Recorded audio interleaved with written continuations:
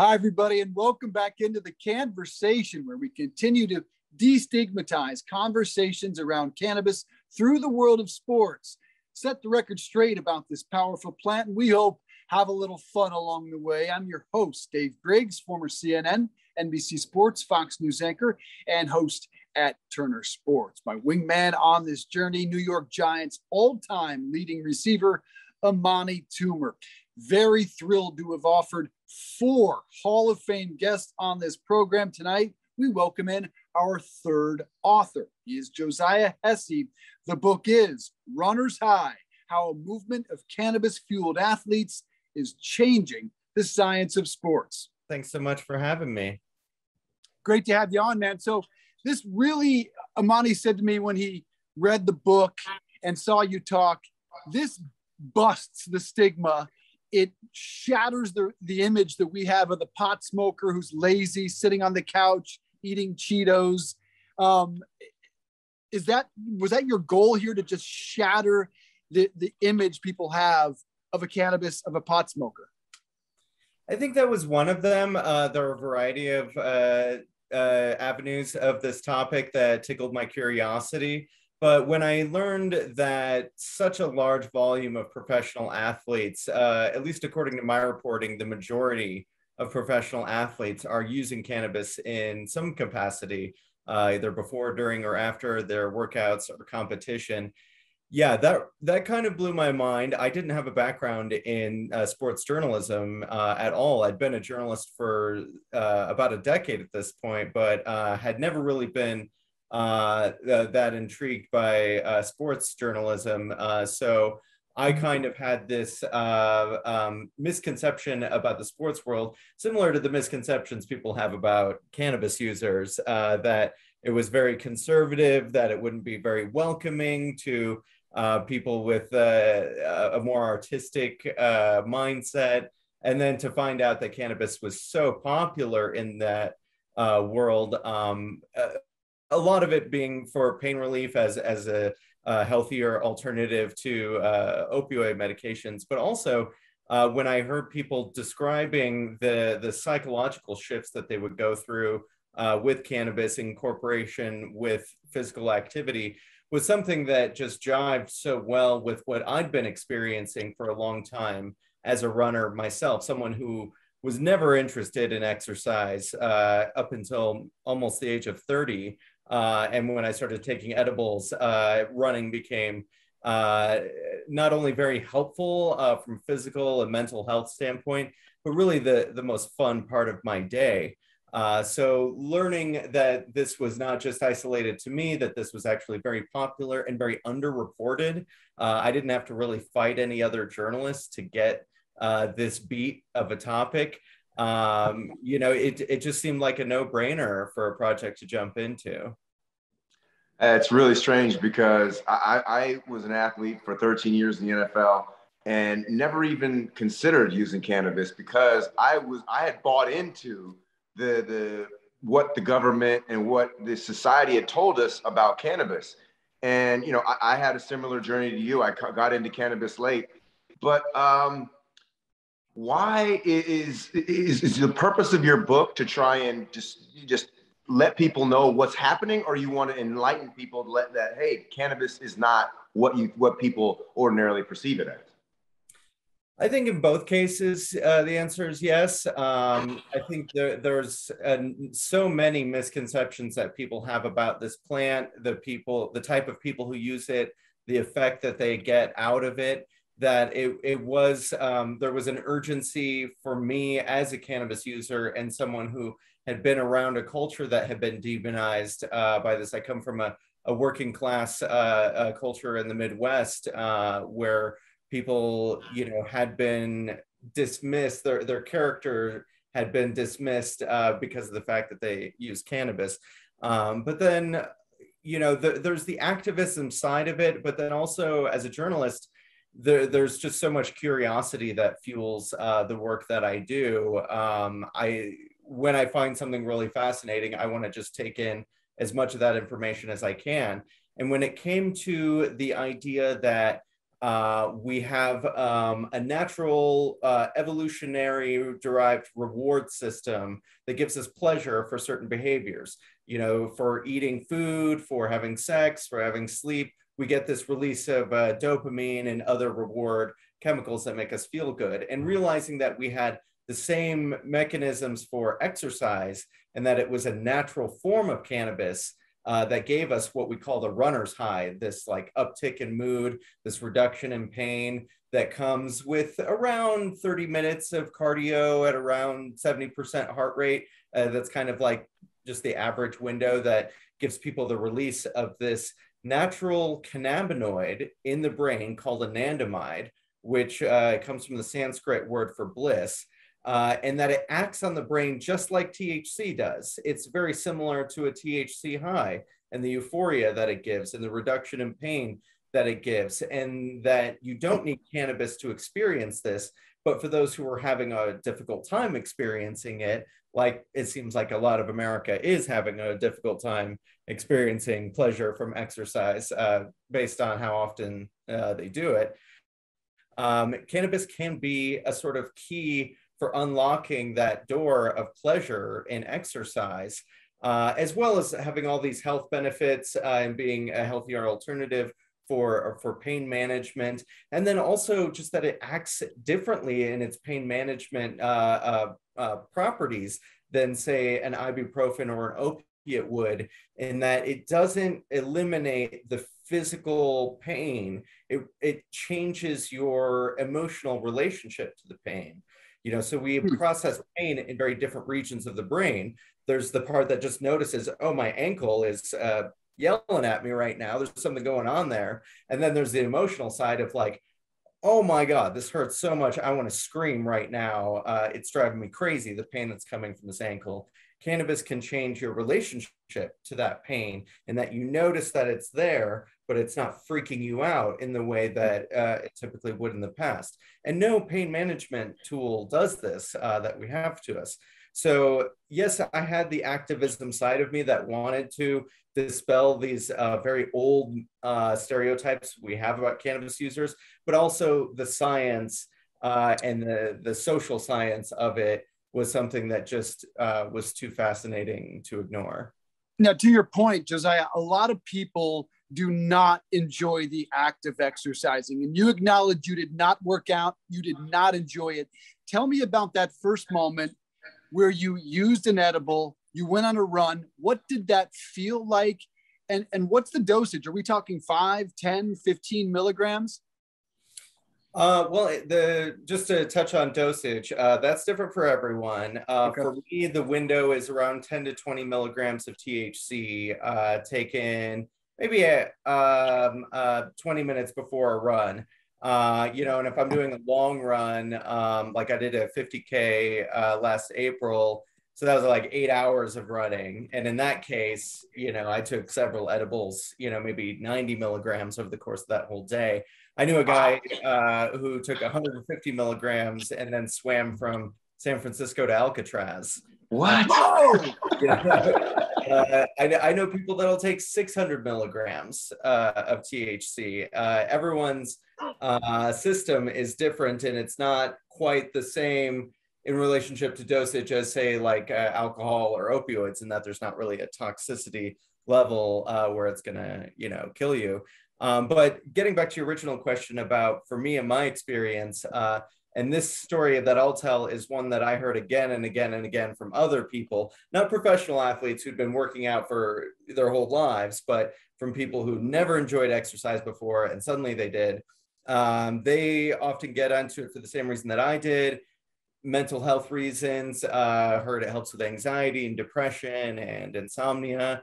Got it, attempted running a handful of times, really didn't enjoy it. It hurt. I was exhausted. You know, it was just misery all the way through.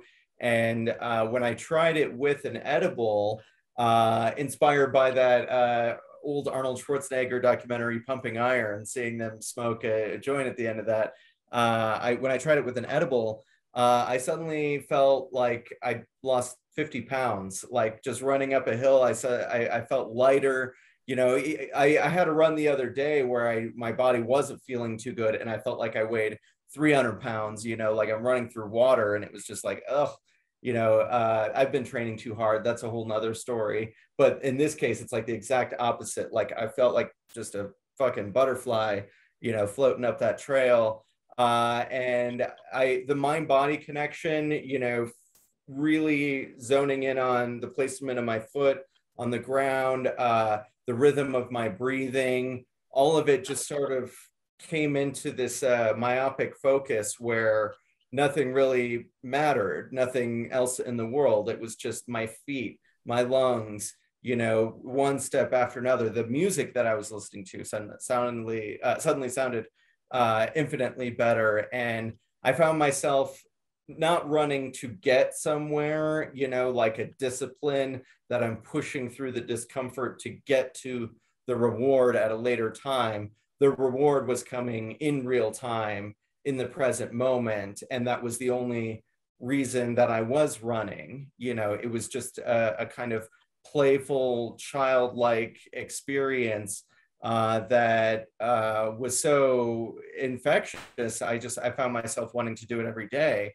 And a lot of the researchers that I spoke with for this book talk about, you know, why do people not exercise? Well, most of them are being told they have to by their doctor, by their spouse, someone, your health is in trouble. You have to do this. You're going to die. You're, you know, going to get diabetes or heart disease. And so they're like, okay, fine, I'll just do it. And they hate it. And it's not like something that they're motivated to do internally. Like that's really what marks the difference between someone who's going to stick with it or do it more vigorously versus somebody who's doing it because of an authority figure that's forcing them to do it. I think that's one of many things that cannabis gave me and a lot of other people was doing away with any sort of authority dynamic in the reason that you're doing this, you know, and doing away with the self-consciousness of it. Like, do I look ugly while I'm doing this? Do I look stupid? Do I look like I not know what I'm doing? I don't belong in this gym. Look at everyone else. They obviously belong here. They're the real athletes. You know, I'm just a poser that's, you know, looks ridiculous out here. That's what like trips up a lot of people, and myself included in the past, when I would, you know, attempt to go to a gym or exercise. And what I hear again and again from people is the same thing I experience, where everything else is just gone. And all you've got is that, you know, either like curl of the bicep or swing of the tennis racket, or, you know, the hills that you're skiing down. That's all that your mind and body are locked into. And it's a whole lot of fun, at least in my experience. Now, Josiah, I took a edible at MJ BizCon, and I took 10 milligrams, and the only thing I wanted to do was go to sleep.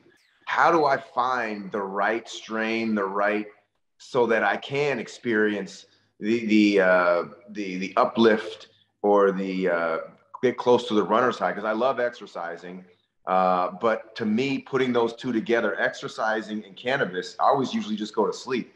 Am I doing something wrong? It could be the dosage. You know, I was just talking with a friend of mine who was an activist that pretty much was integral to get Colorado legalized years ago. And he was telling me, you know, this recommended dosage of 10 milligrams is just too high.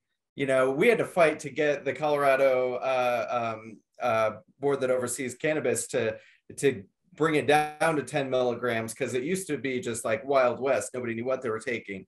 And most of the time when people take too much, they're experiencing the biphasic effect of cannabis, which means like it's like a bell curve. Like on the one hand over here, you've got energy, focus, balance, euphoria, and then you take too much and suddenly you're coming down on the other end, which is lethargy, paranoia, anxiety, a lack of coordination. And you mentioned like 10 milligrams, you know, making you sleepy.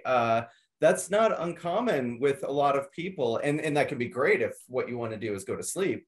But I recommend try cutting that in half, you know, and also this is my experience, and it's what I've heard from a lot of other people. It helps to already be active when it kicks in, you know, so like, if you take it right before your workout, it's going to take 20, 30 minutes or so, depending on the edible, maybe longer, to kick in.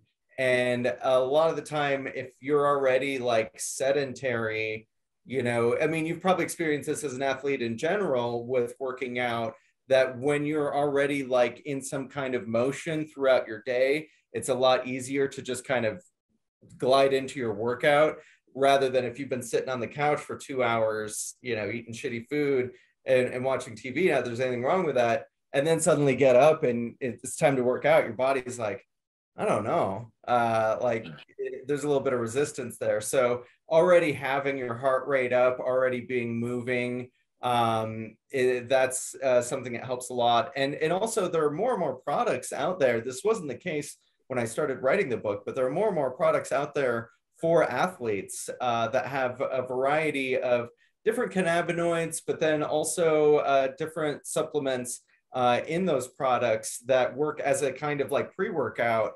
that, you know, most athletes take some form of pre-workout, if it's, you know, caffeine or, you know, beets or whatever. Like, this is something, it's interesting how the cannabis industry is sort of melding into a lot of these sports performance products, and we're finding ways that cannabis can aid the substances that are already out there, that they can have a harmonious effect. Cannabis, of course, remains on WADA's ban list. Amani, along with Tiki Barber and several other athletes, signed a petition to get it removed. Obviously, the three qualifiers are that it is performance enhancing, that it is harmful to the athletes, and the third is kind of a catch-all bullshit, that it is harmful to the spirit, violates the spirit of sport. The runner's high you described there, Josiah, sounds like it is performance enhancing. Is it? I think, you know, the short answer is yes. The long answer is not, in the way that we traditionally understand that term, because you just mentioned how WADA defines that term.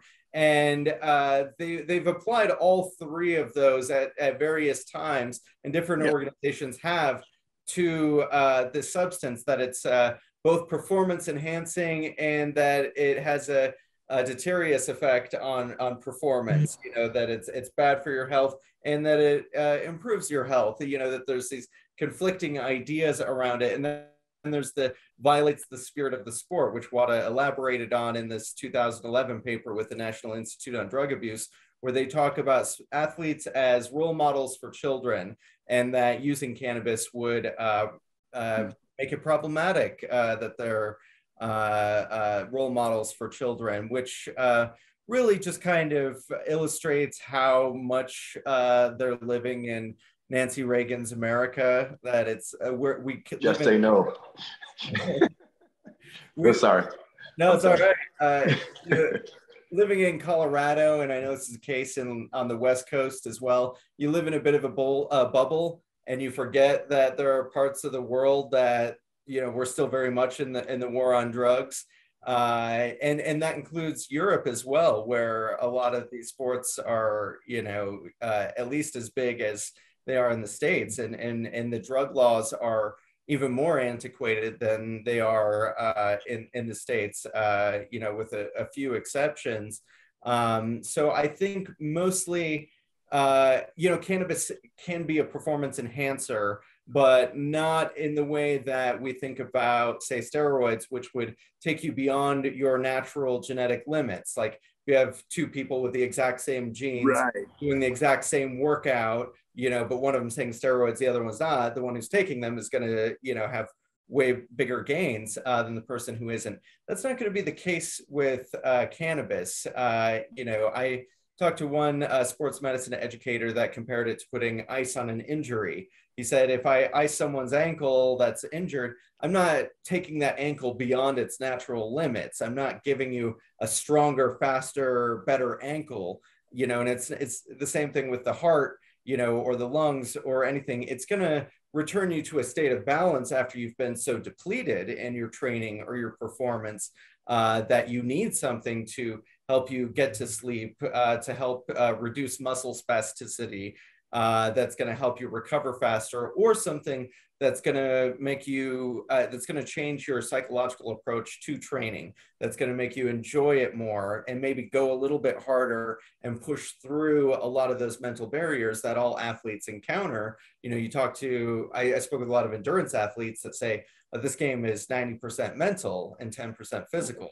And I'm sure that's the case, you know, outside of endurance sports as well. And so a lot of those games that you have to navigate in your own head during your training or your performance can be mitigated by cannabis. But that's also the case with antidepressants, you know, or benzodiazepines, or sleep aids, none of which are banned in by WADA. So I think it really is those cultural attitudes that WADA has towards cannabis that keeps it banned and keeps these really harsh punishments coming to athletes. But a lot of that has changed and seems to continue to change in the years ahead. So this may all be something we talk about in a historical context very soon. Yeah, Josiah, Dave and I were both very disappointed with Sha'Carri Richardson when she got suspended from the Olympics. I mean, she wasn't able to compete in this summer's Olympics. What are your thoughts on that? And what do you think, how can cannabis play a role in sports in the future responsibly? That's a great question. I mean, I think for Sha'Carri Richardson, it's just a flat out tragedy, both for her and for her fans, for the sports fan world in general, because she was such a rising star even before this controversy. And it's just ridiculous that somebody who worked so hard and achieved so much can have it all taken away from her for something so trivial.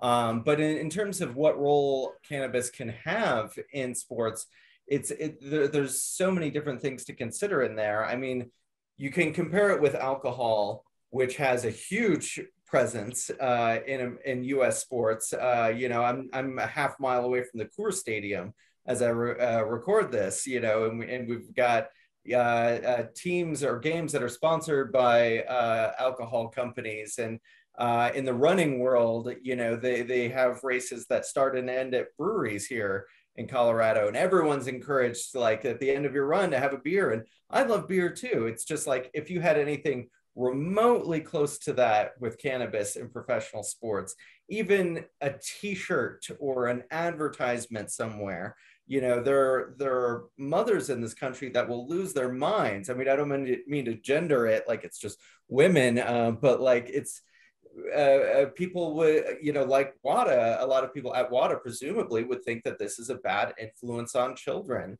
And yet we could have so much positive application of cannabis with athletes, you know, in that capacity of them as role models. I would think that talking about cannabis in relation to alcohol or opioids would be you know, fulfilling that role as a role model for children, because I think this is something that children should be educated on. I mean, I'm not taking a stance on encouraging children to use it. I think in medical capacities, there are circumstances where it should be applied, but I think that being honest about who is using it, who's already using it in sports, is great for children as a role model. And I think in the future, as federal legalization inevitably disappears, and as this industry increases on the very lucrative path that it's already on, it's only a matter of years before that money just shoves its way into pro sports. And you've seen so many sports leagues have these dramatic changes in their testing around cannabis, and segregating cannabis from other drugs, having lighter and lighter penalties or none at all for cannabis testing. So I imagine in 5-10 years, it's at least going to be okay for an athlete to admit they use cannabis, probably okay for them to be endorsed by at least CBD companies we're seeing now, but more and more, I think you'll see full THC products being endorsed by non-retired pro athletes. Yeah. I think right now, a And lot of the time the retired athletes who are, you know, for obvious reasons, there's such harsh consequences. You know, if it's your career that's at stake. But I think hopefully in years to come, professional athletes' careers won't be at stake for admitting they use cannabis or even participating in this industry. you know, we've spoken to a lot of those former players, and Amani is one. Calvin Johnson, Megatron, said that he thinks 75% of the NFL probably smokes. Paul Pierce said that number is probably like 80 to 90 in the NBA, where there is a cannabis culture. Why won't a current athlete stand up, and what would it mean? You say in your research you found that guys in the NFL and golf and the NBA are using it. So they're obviously big name, massively popular athletes that are using cannabis. What would it mean if one of them were to come forward and really try to change the stigma? Will we see that? Well, I think we saw that issue being forced on Sha'Carri Richardson this summer. And I think... Yeah, but I mean football. I mean baseball. This country Yeah. only cares about track and field once every 4 years. I mean Patrick Mahomes. I mean somebody like that. Yeah. I mean, I think it would take examples. You know, it's like a lawyer looking for a precedent, a lawyer giving advice to a client. They look at precedents. They said, well, so-and-so was in your position 5 years ago, and they did this, and they got this fine or this jail sentence, or they got off for it.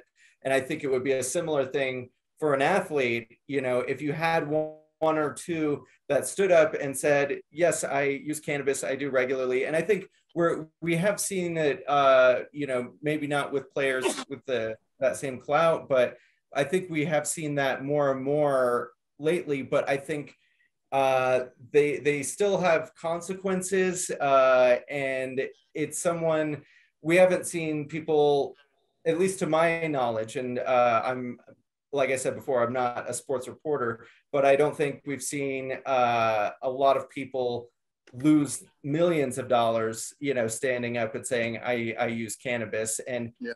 I think if we saw someone in a high stakes situation, you know, go one way or the other, they admit they use cannabis and nothing happens, or a lot of good things happen, or something terrible happens, that's when we'll start to see other players be like, oh, I can do that too, or I better not do that because look what happened to that person. Yeah.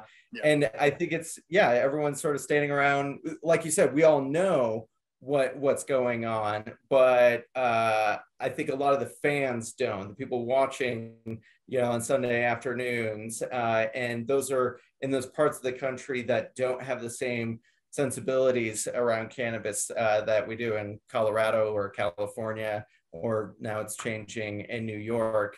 I think we just have the parts of the country have some catching up to do on this issue.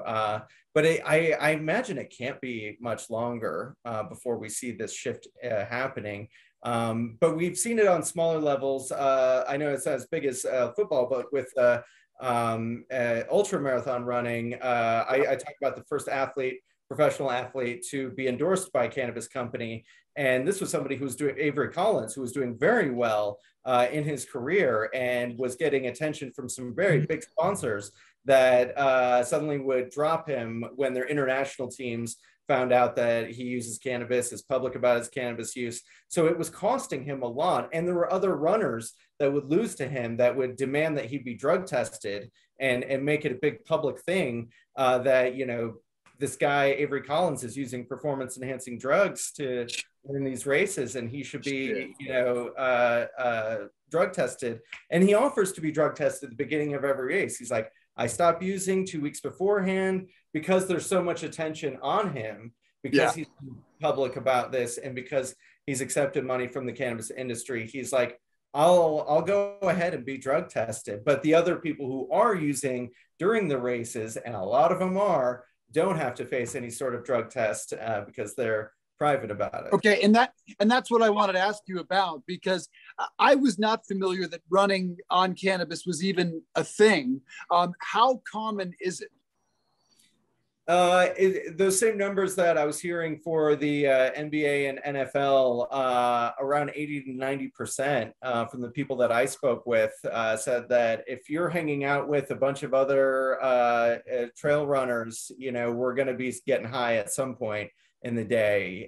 Avery Collins was said it would be akin to going to a party and wondering if there'd be alcohol consumed there.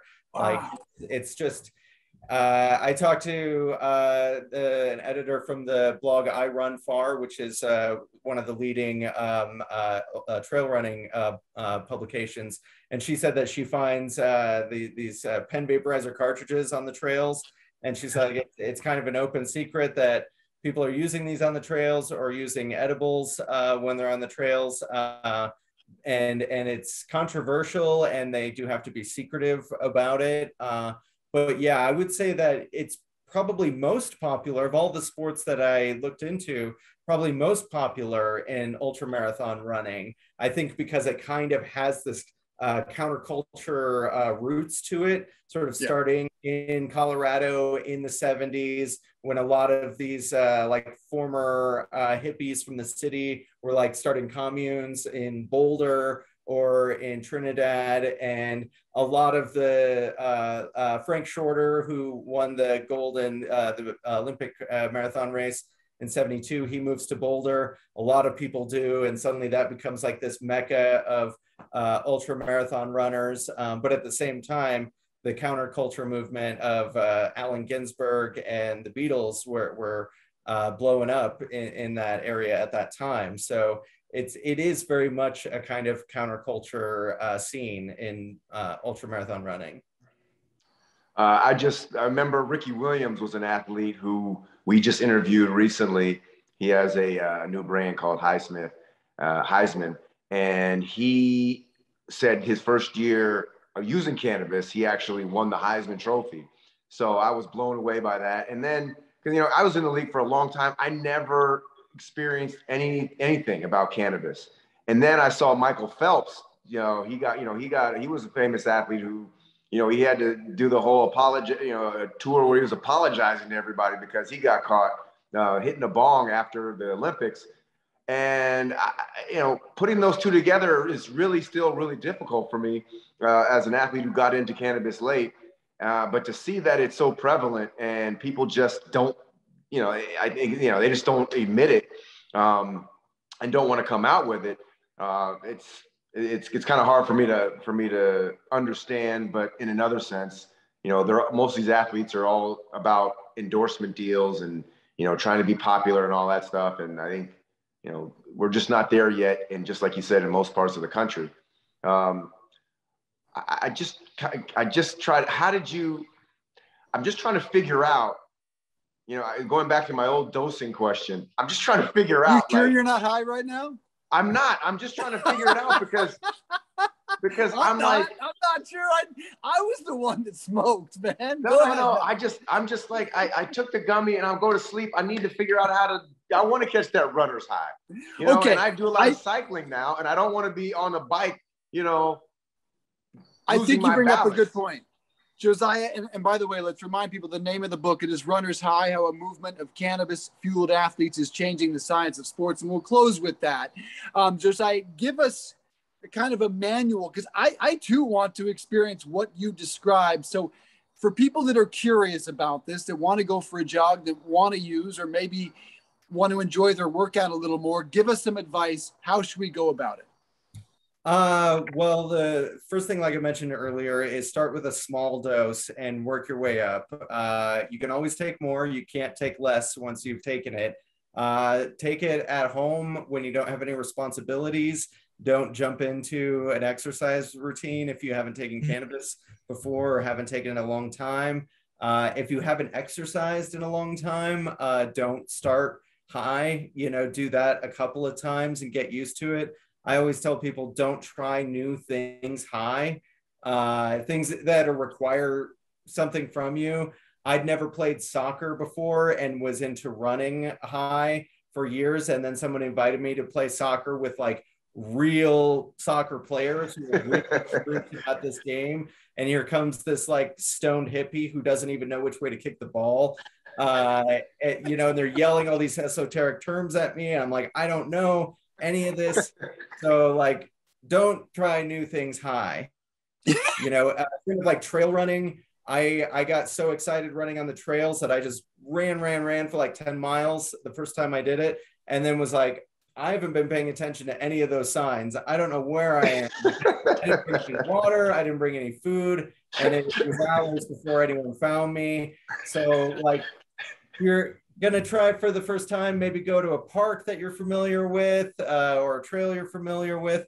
You mentioned cycling. One of my favorite things is to take a lot of edibles and wear headphones, which I never do when I ride my bike in the city, but there are these trails that go all over the city and outside the city, and there's no cars intersecting traffic. So it's all just like paved, you know, basically highway. And so I can get locked into my music. Nothing's going to jump out at me there. So it's safe, but I do that all the time. So I'm not at any risk of falling over or getting lost. And like I said earlier, be a little active before it kicks in. Try, if you're in a legalized state, talk to the bud tender about finding something that's good for exercise. I'd say about like half the bud tenders out there know what they're talking about. So you get one that knows something about something and you tell them like, hey, I'm going to use this before a hike or, you know, before my Taekwondo class or whatever it is. Hopefully you've been doing Taekwondo for a while and this is new. You know, then you can, they'll be like, oh, you know, use this, something from off field or, you know, Wana has, I think, a new Wana Fit. They call it gummies. I haven't tried them yet, but I'll be curious about that. And, you know, go slow with the exercise as well. Most people, when they first start exercising, when they first hit that treadmill or go for the weights, they go as hard as they possibly can. They hurt themselves. They end up having a bad time.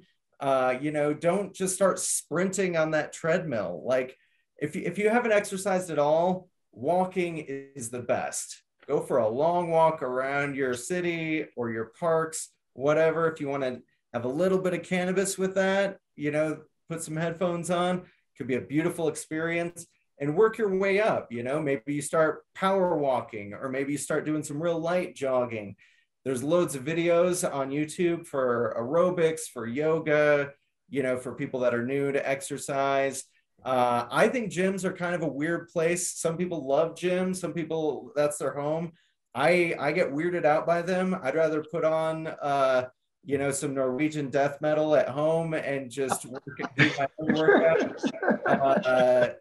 But if you're into the gyms, you know, have at it. But I hear people say a lot like, oh, I get a little anxious from the cannabis and then I'm really anxious because I'm at the gym and everyone's looking at me and I don't know what I'm doing. I'm like, just go to the park.